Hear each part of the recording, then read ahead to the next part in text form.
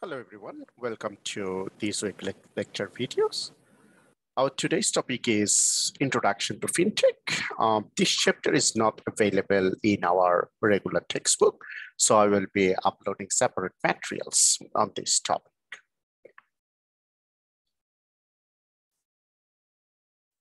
As usual, we have few learning objectives in this chapter. So first of all, we will be talking about Fintech, how Fintech evolution occurred. We will be learning about the factors-driven Fintech innovation, Fintech ecosystems, and finally, we will be talking about different Fintech applications, for example, mobile payment, artificial intelligence, machine learning, and so on. This is the outline of this week's presentation. So as usual, I will be uploading separate videos on these topics. So first of all, what is Fintech? The word Fintech is simply a combination of the words financial and technology.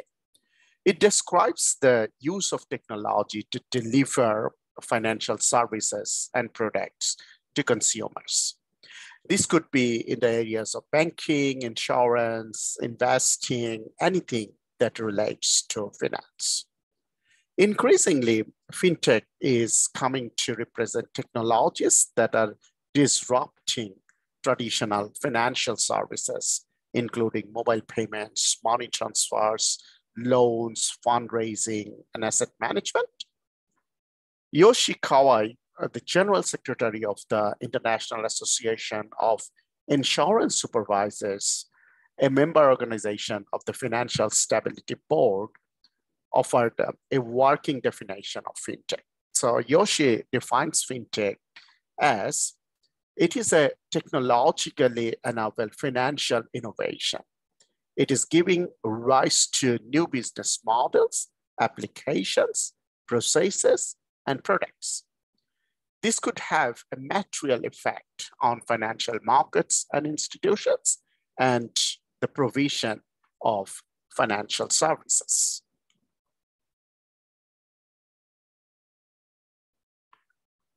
The combination of financial services and technology has evolved in three distinct periods. We divide them as Fintech 1, Fintech 2, and Fintech 3. So in the next 3 slides, I will be briefly talking about these 3 distinct periods. First of all is Fintech 1. The modern period of Fintech and financial technology begins around 150 years ago, and we generally mark the date as 1867. Why 1867? 1867 was the date of the establishment of the first transatlantic telegraph cable. The transatlantic telegraph cable made instantaneous communication between the major markets of New York and London, or London and Paris, or even eventually several decades later, Shanghai or Hong Kong and London possible. This was the basic infrastructure that underlies all of today's, not only financial technology, but much of today's communication and media developments.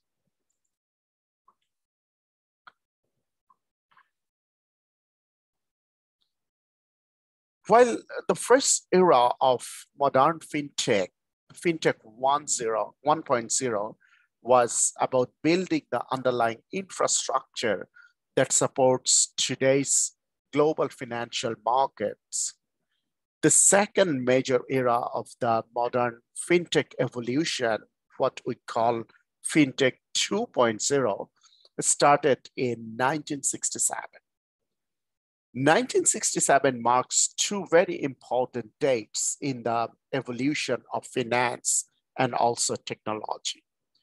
The first is the establishment of the first ATM, the first automated teller machine by Barclays Bank in the UK. That automated teller machine allowed over the next several decades a transformation in the relationship that people had with money and with finance. The second, just as significant, is the launch of the first handheld calculator by Texas Instruments. The first handheld calculator was transformational in the way that finance on a day-to-day basis operated. And of course, the handheld calculator is also the ancestor of today's smartphone.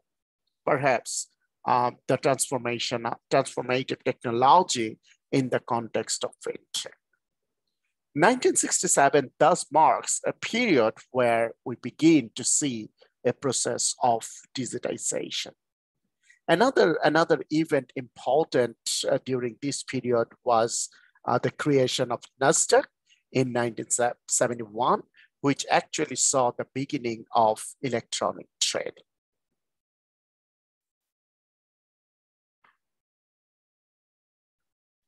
The third era of the evolution of fintech is fintech 3.0, which started during the global financial crisis.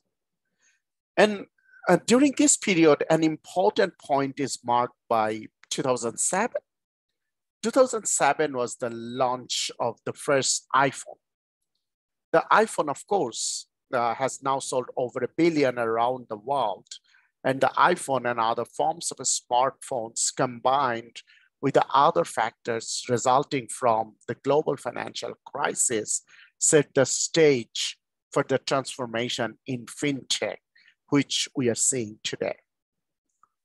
Now, if we think about this combination, the combination has led to an explosion in startups. One very high-profile startup is Bitcoin and other forms of cryptocurrency based on blockchain or distributed ledger technologies. Others have involved various forms of alternative finances like peer-to-peer lending or a form of crowdfunding, or a range of different payments. But in fact, startups in the context of fintech are even not new. If we think back to 1999, one of those internet bubble startup was a company called PayPal. PayPal, I think most of you are familiar with, today is one of the world's most significant payment service providers, along with traditional firms like Visa or Master, or even before that, Bloomberg. I think all of you are also familiar with the name Bloomberg. Bloomberg today is the world's most valuable private information services firm. Bloomberg, founded by the former mayor of New York City, Michael Bloomberg, started in 1981.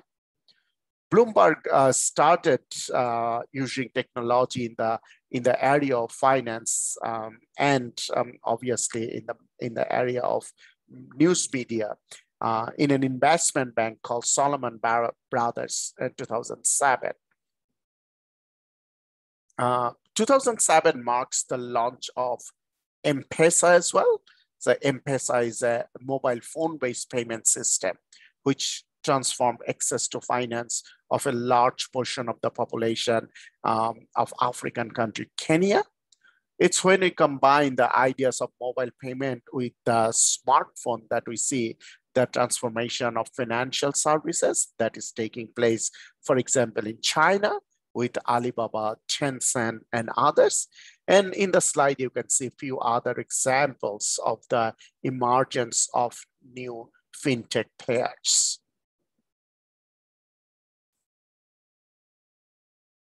So from our discussion so far, we understand that there are three factors that mainly driven the fintech innovation. The first one was the global financial crisis. The second one was the banking sector that was affected due to the global financial crisis. And third one was the technological development. So if I give you a brief description of these 3 points, following the 2008 global financial crisis, the brand image of banks were severely shaken.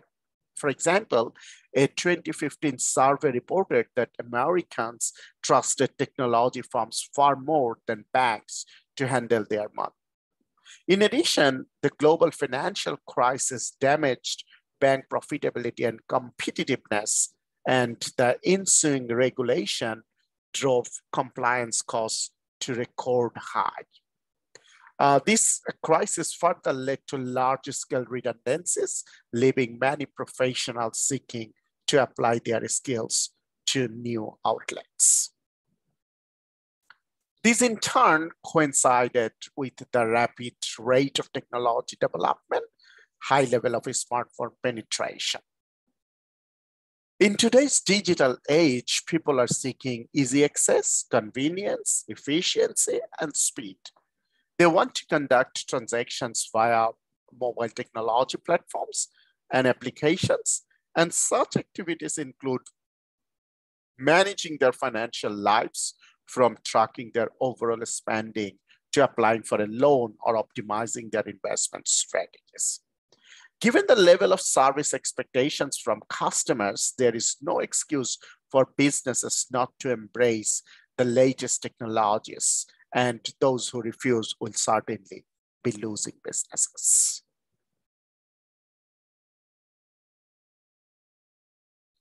The next point we are going to discuss is fintech ecosystem.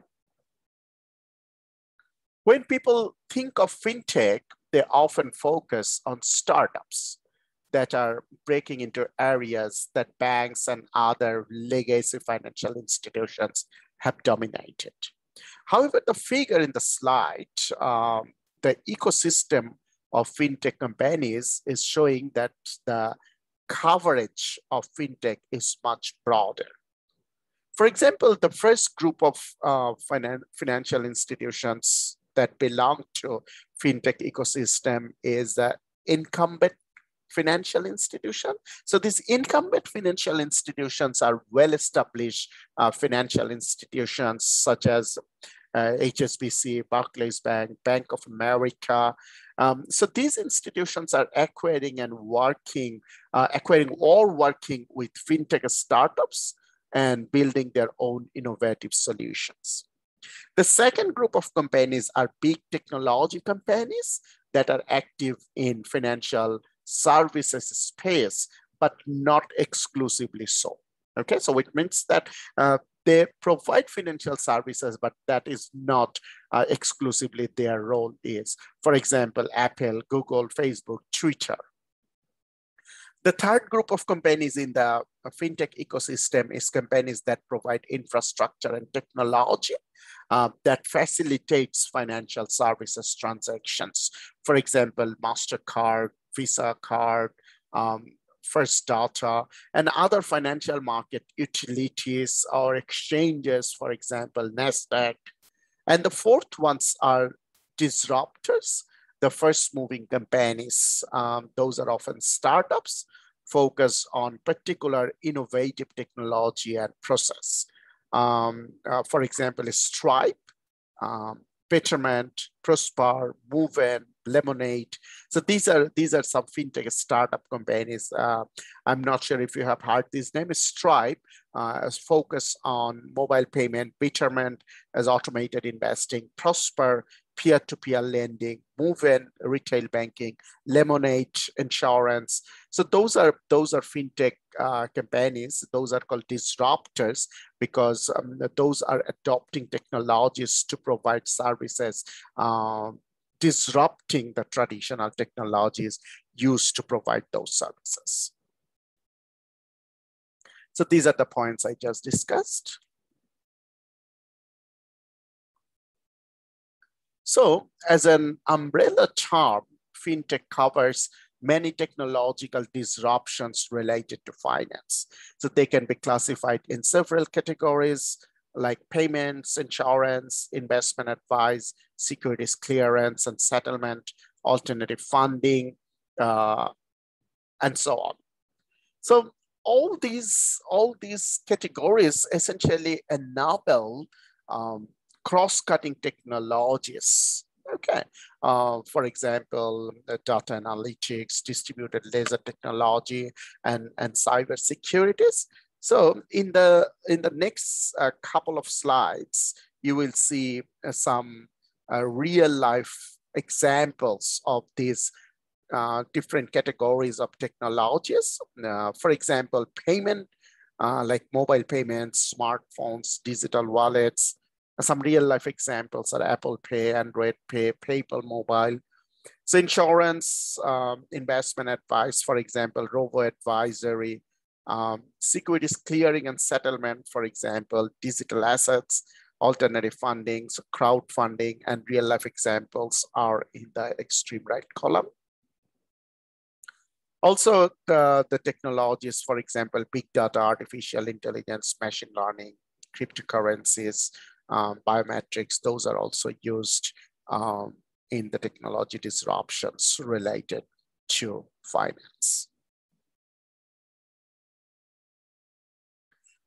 So this is the end of our discussion in this video. So in this video, we talked about what we understand by fintech, how fintech actually evolved in last 150 years, the factors driven the fintech and the fintech ecosystem. So in the next couple of videos, I will be briefly describing some fintech technologies that use to provide convenient fintech or finance services to consumers. Thank you very much.